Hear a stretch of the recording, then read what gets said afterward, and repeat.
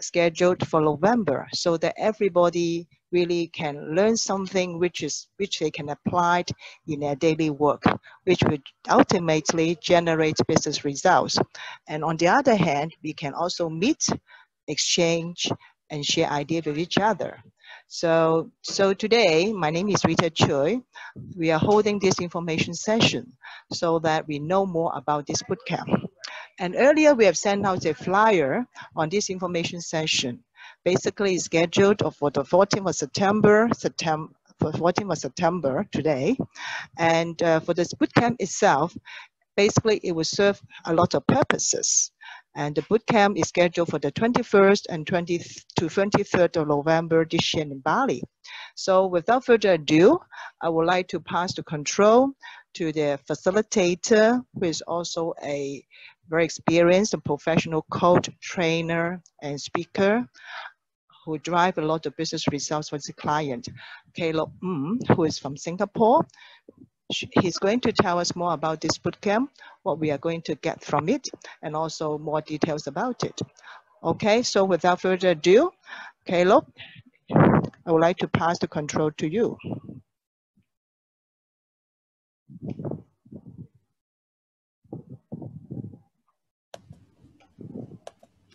Thank you, Rita. Hi, good morning, everyone. It's such a great honor to be able to meet all of you. I serve as a business culture coach, as well as consultant for many organizations. And one of the things I encounter on a day-to-day basis is that I realize that in many companies, there are many, they have great strategies, they have great plans, but a lot of times the strategies and the plan and what they want to do cannot be achieved because there's something that blocked their way. So I want to share with you today on this subject called the key drivers on business results.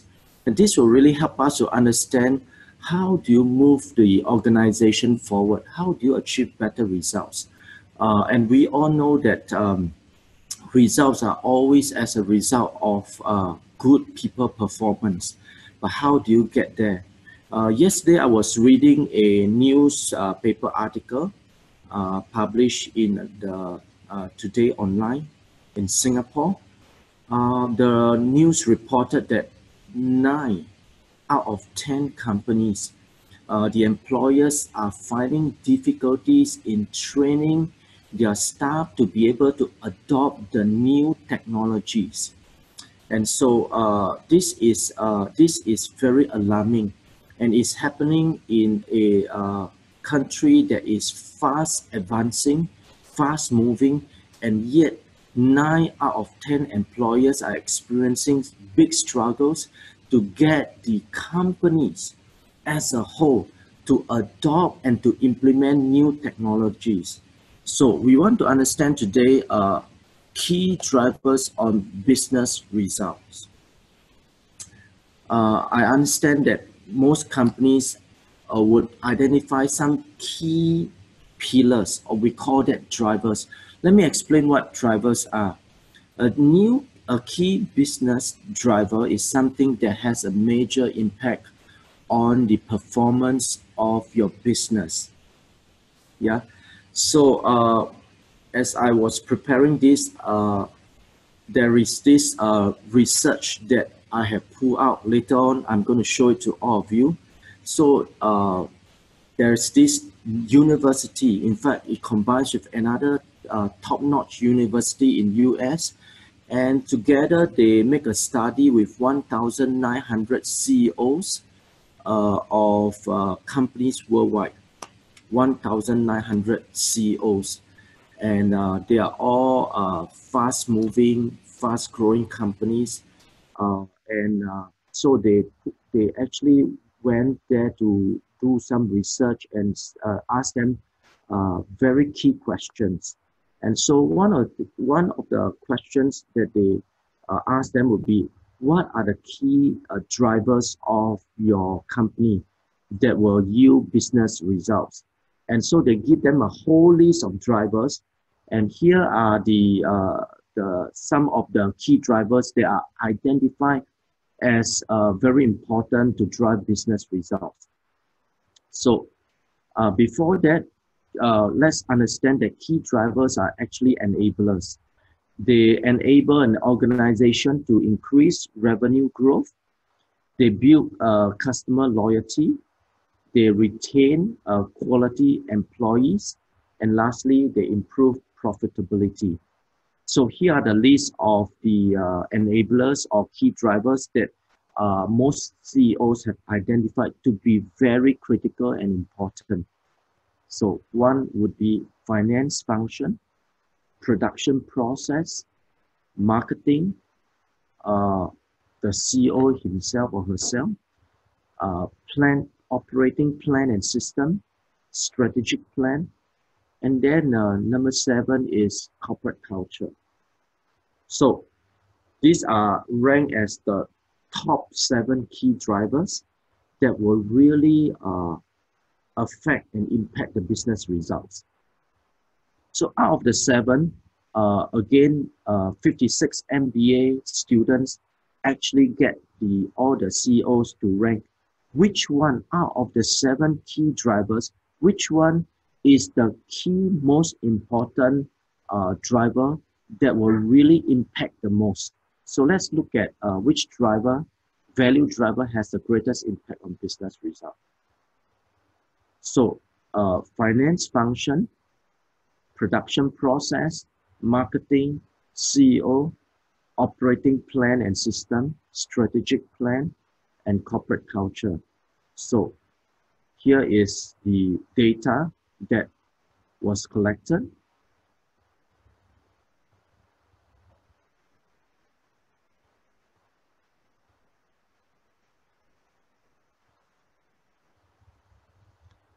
So this data is actually based in the US, okay? They actually survey from the top 20 companies and they ask them this question. So this result is taken from US. Then they actually surveyed across the globe in different parts of the world. And here is what it shows. Firms with culture as a value driver. And as you can see, just a minute, US rank it as quite high, almost like more than, almost hitting 50%. Europe above 38% is almost about 42. And then Asia, 38. Latin America, below 25. And then Africa is touching almost about 38%. So with this, it is very important to us to begin to understand this. Your corporate culture allows you to execute as you would desire to be. Therefore, your corporate culture determines the true potential of your organization. So in my day-to-day work, I experience talking to many CEOs and COOs and those who are key decision makers. They want to move their organizations forward. They want to see that the company becomes more profitable and able to move with the trend and adopt new technologies and things like that. But when they implement this kind of forward-moving strategies, sometimes the culture is the one that pulls them back. Either the people are resisting it, people are not wanting to flow with it, people are not agile as you want them to be, and therefore it causes the strategy to fall flat or not able to move as it should be. So your corporate culture actually allows you to execute as you would desire to be. Of course, every company would want the culture to be high performing, to be able to be innovative, to be fast moving, to be able to be adaptable, and to be able to adapt to change. But how do you make that happen? It is your corporate culture, and corporate culture does not happen over time. You got to be very intentional in building it.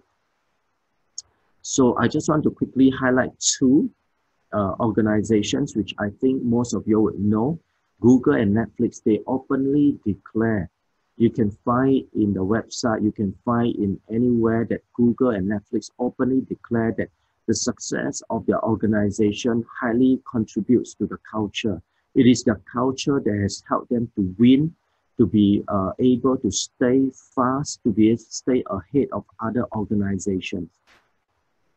So very important thing is your organizational culture is the number one corporate asset to see long-term business results. And this is the thing that many companies may not pay attention to it, although it is ranked as one of the very top corporate asset in those organizations that are fast growing, but yet many do not recognize it as a very important long-term business result and their number one corporate asset. So cultivating a thriving workplace culture is critically important. And here are five benefits. Number one is attracting top talent. Number two is bring out the best in your employees, increase employee retention, increase employee engagement and productivity, and then increase high teamwork and ownership. And these are the top five benefits. And of course, there are many benefits as well if you are able to understand that. And today, some of you who are business partners, HR business partners, you are not just working on the day-to-day the HR operations. You want to move your HR into a higher strategic level, and this is a thing that you need to really want to look at. And of course, the bootcamp is actually addressing this very key issue. So what we are looking at for the differentiation strategies for exceptional performance, culture, people, results, we are looking at three things. Day one, we are really going to help you to do a culture identification. And that's where we will also bring you to a point where we are going to help you to assess your current culture. And then we also will be helping you to design the culture that you really want. And so we will take you through a process. Myself, I will take you through a process because I've been helping many companies, CEOs, the HR directors to do that as they partner together, the HR business partner as well as the key decision maker, especially the CEO, they should come for this bootcamp because it is going to be a big game changer for the company. So the second day, we will look into linking the desired outcome, the culture, with people's performance strategies. How do you build that? A lot of times, what we do are so scattered, and the strategies is one component, the people performance policies and strategy is another separate component, and the culture is just running a different track, and everyone is just going in a different track. Everything is going in a different track, and you are not going to see everything converging together. So here is what I'm going to do. I'm going to help you to converge everything into one direction and one alignment such that there is energy in the organization and resulting in clarity and drive, as well as resources flowing into one big stream. And then thirdly is to harness the big rocks to drive the business results. Day three. Day three will be slightly about half a day or more. And then after that, you can take your flight back to your respective country that you come from. So this is what we are going to cover the 3 days.